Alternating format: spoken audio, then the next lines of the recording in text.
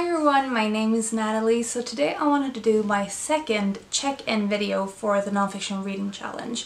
So if you don't know what the Nonfiction Reading Challenge is, it is a year-long challenge that I created for myself to promote me to read more widely within nonfiction, try new things. So I will link the announcement video that I've done for this challenge, and most of you are probably familiar with it by now. But I did my first check-in video in March or April, so for the first quarter of the year, and I thought today that I would do my half year point check-in to briefly talk about the books that I've read for the challenges so far since the last time, and also talk about some of my reading plans for the upcoming months in terms of the Nonfiction Reading Challenge. The one that I've finished the most recently is Swell, a water biography by Jenny Landreth.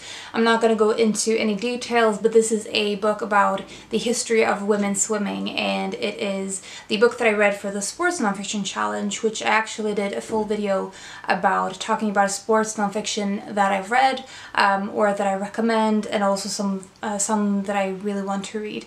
And I've also talked about this book in connection with a full video talking about swimming, books on swimming. So yeah, so that's a very recent read. The next one I have is I Am by Maggie O'Farrell. I read this in April. Prior to reading this book, I wasn't sure if I was going to be using it for the challenge of reading about something extraordinary or ordinary. The reason I thought that it might fit with the ordinary challenge is that it's about death. Death is obviously something that we all have to deal with at some point or other, so I thought that that would work, but it is the book itself is near-death experiences, and the fact that one person has so many, and many of them are so outrageous, it feels more extraordinary than ordinary. So I've picked this for the extraordinary challenge, and this was fantastic. Definitely one of my favorite nonfictions that I've read this year.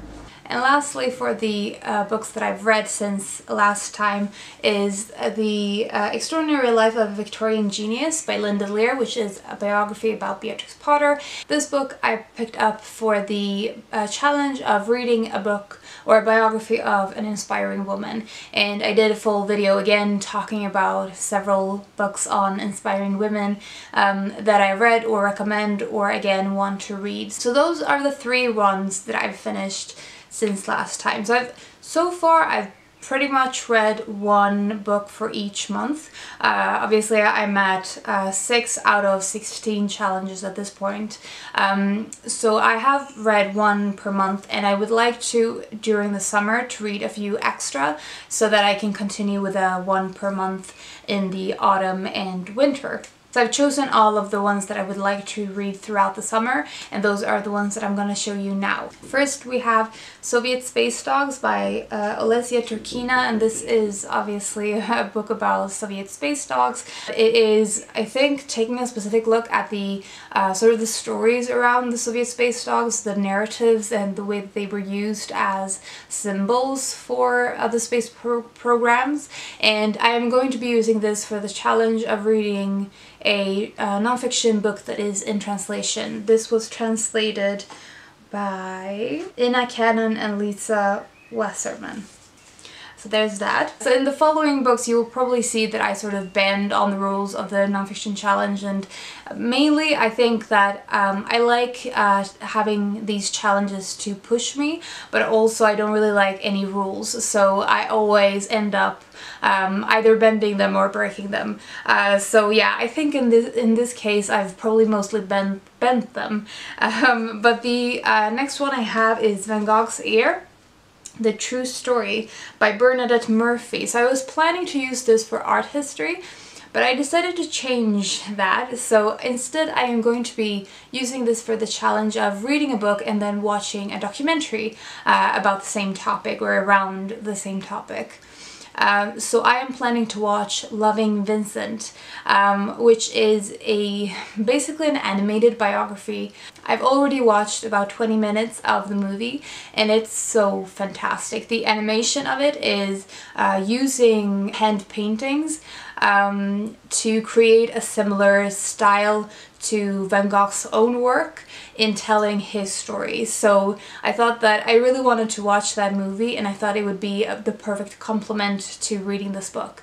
So I will be using this book for the read a book and then watch a documentary. So the next one I have is the one that I'm bending the rules for, and that is Balladen on Marie Kroyer by Anastassia Arnold. I think this is a Danish author, and it is a biography of Marie Kroyer, who was married to a man called P.S. Kroyer, who was apparently one of the most well-known or esteemed painters of his times. I think that they were sort of, their heyday was in the turn of the century. I'm choosing this for the art history challenge because it is about the wife of a really famous painter, and I don't think that this is going to be looking only about his art or the art scene, although that is definitely a part of it, it seems, because she was married first to this painter, and then she was also later married to a music composer.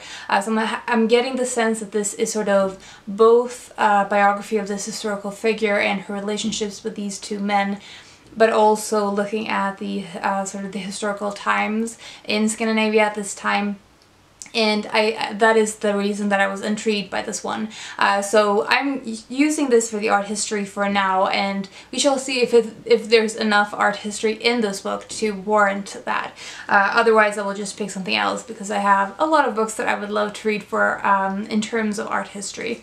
Then we have read a book about something ordinary, and for that I've chosen The Lonely City by Olivia Laing, and I think what is more ordinary than being lonely or being alone? Both of those things, although they are definitely different things. It is talking about loneliness, and I think in particular through art, focusing on art, so it may be even fitting with the art history. Both this and I Am are two books that have been really hyped on BookTube, and that I've been really wanting to read for a long time.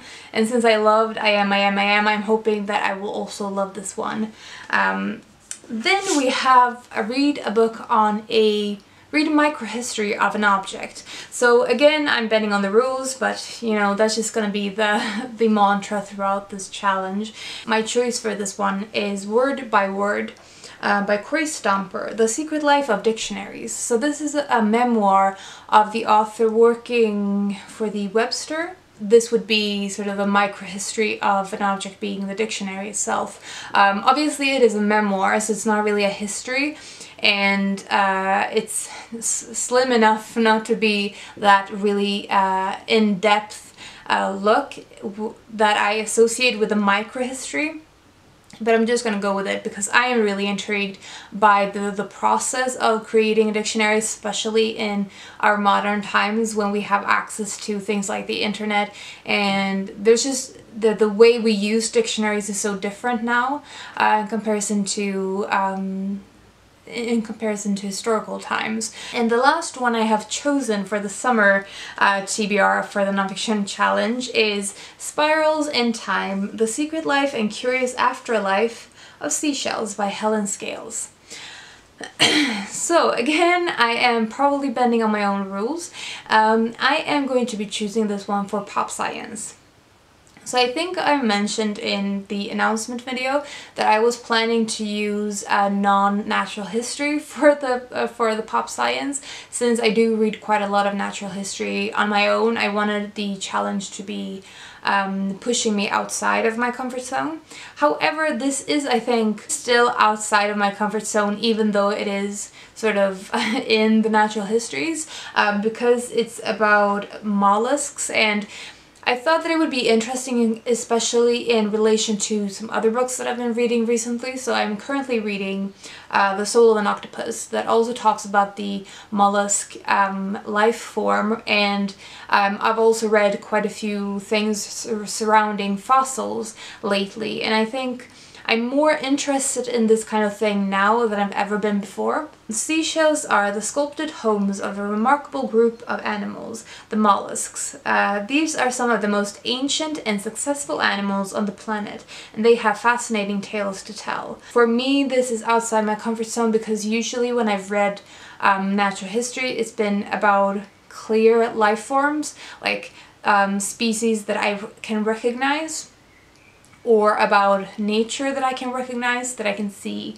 But this is like, it feels like something, reading about something set in space, because I know nothing about what's underneath the water horizons. But I also thought that it might work as a pre-Victorian history, since the description also said that these are ancient life forms. I might shift my choice of challenge for this one when I've read it. I might find that the other one is more suitable. So these are the ones that I'm hoping to read in the summer, and obviously I've created a challenge for myself. I'm also currently doing the Wainwright long list reading, but I didn't want to overlap those, because the whole idea for me with the nonfiction challenge was to make me read new things, and to make me read more of nonfiction that there is out there.